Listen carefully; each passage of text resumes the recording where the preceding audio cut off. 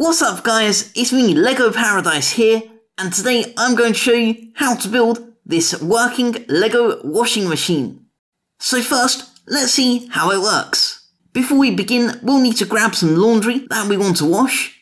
So I'll be washing these minifigure trousers, and then you can just open up the door to the washing machine to insert your laundry. Once everything's in place, it's time to switch on the washing machine. So you can turn it on by turning a handle at the back, and as you can see, the clothes inside start spinning around just like on a real life one. So you can do this a few times, and you can even change the speed of the washing machine as it's nearing the end of its spin cycle. It looks like we're done for now, and if we just open up the washing machine again and take out our trousers, it looks like they're nice and clean and we've done a pretty good job. So as you can see, this minifigure scale washing machine is a great size to fit inside your minifigure scale houses and buildings, as it's a very compact design and it includes all of the details and decorations of a real washing machine, as well as another great touch, which is the door on the front, which actually curves inwards just like on a real one. So let's take a look at how to build it. Here's everything you're gonna need to build your working Lego washing machine. And in case you can't tell what this piece is, this is simply a Technic pulley tyre, one of the ones that usually fits on these types of pulley pieces. And I'll leave links in the description to the sets which contain that piece, as well as other rare parts which I've used in this build. So you can have a look where to find them if you don't already have them. So once you've collected all your pieces, we're actually going to start off by building several sub-assemblies. So first, the actual base of the washing machine. This uses a 4x4 plate with studs on the end, 2 1x4 tiles, then a 1x2 jumper in the middle. And we can put that assembly aside for now, because next we're going to build the top of the washing machine. This will also use up a few of these parts. So that uses 2 2x4 tiles. Just flip those over and connect them in the middle with a 1x4 plate. Then it's very important, this bit, for how you will be attaching it later. So use a 2x2 plate on that side and 2 1x2 plates facing this direction over on this side. Like I said, it's actually very important to use these pieces in particular, as you'll see when we attach this later on. Then you can finish it off with 2 1x2 bracket pieces. This is where you can attach some controls and dials on the front of your washing machine. So we're going to be using a grill piece over on the left and this cool printed panel. Of course, you can use whatever printed piece or sticker piece that you want over on the right. And we can also put this structure aside for now. Then there's one last part to build on its own before we build the main washing machine. So that's the handle. This will use a half Technic pin, one with not much friction so it can spin nice and freely. Then we can attach this to a 1x2 Technic plate piece. And finally, a 1x2 axle piece. And there you can see we've built up the handle that we'll use to operate the washing machine mechanism. So now that all of those sub-assemblies are out of the way, we can start on the actual main section of the washing machine. So we'll build this sideways with a 1x3 brick, then a 1x1 plate over on the top there. Then next to the 1x1 plate, a 1x1 brick with the stud facing on the top, and 2 1x1 Technic bricks, one with the Technic hole facing just like that, and the other one with the Technic hole facing downwards, so in both directions there. Then we can secure this in place with a 1x2 plate to fill in the gap and a 1x3 plate just to build up some extra length.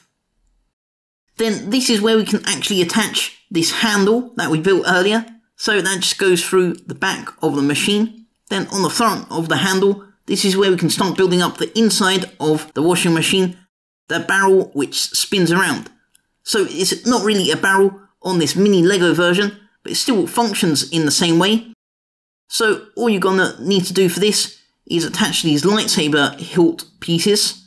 It's very important that you see these lightsabers have an angled bit, that angled bit actually faces into the center of this Technic pulley, and just do that for all 3 of the lightsaber hilts, so each angled part faces downwards, and that will help provide the spacing for each of those pieces.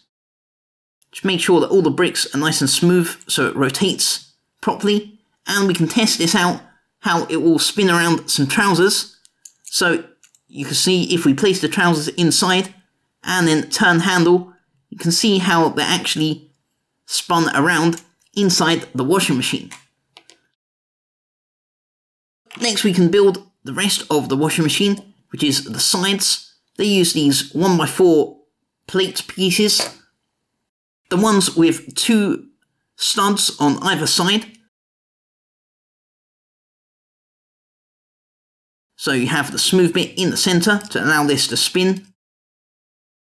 Then we can build up some of the shape of the front, just a little bit behind the door, so there's a few less gaps, with 2 1x1 slope pieces to create a more rounded appearance for the front. Then on this bit here, you can attach another 1x2 jumper plate, just with a half stud offset on that side. Then a 1x1 round plate with the bar over on this side. So that should face directly upwards. And this is where you're going to attach the door. So to create the handle or the hinge, you can just use a skeleton arm piece. That works quite well. And you can see that allows you to hinge it all the way around without this mechanism being too big. Then we're going to attach this Technic pulley tire. So that can just clip onto the skeleton handle or hand. And then just angle that so that's facing more towards the center. So that's basically facing a bit more inwards rather than outwards. And while you're building this, it might fall off, but it should be nice and secure once we're done. So you can see at the moment, see this door is actually sticking out a bit. So that just means you're going to need to readjust it a little bit and angle this tire so it's facing more this way. And since this is a rubber piece, that should be nice and easy to do. There you go, that's a bit better and fits a bit more parallel to the rest of the washing machine. So now all that's left to do with the door is to attach the glass. We can actually remove the door for now while we attach this 3x3 transparent satellite dish piece. And that can just basically rest inside there. You might want to stretch the tire a little bit so it fits inside a little bit better. There you go, once you feel that it's clipped inside, you can see you have the door. And you can see some more of the curve shape, which actually curves inwards, just like on a real life washing machine. So attaching the door properly can be a little bit fiddly, but once you're done, it should be mostly parallel with the front of the washing machine, and we can build the rest of it. So we can just finish off this side with a 2x4 tile and a 1x4 tile. Then it's time to attach all of the components together to finish up the washing machine. So on the bottom, you can clip your 4x4 plate to build up the height, and your 4x4 roof section. You can see in the middle of that 1x2 plate, that's where you can clip it onto this jumper plate so that it's actually hanging off the edge by half of a stud.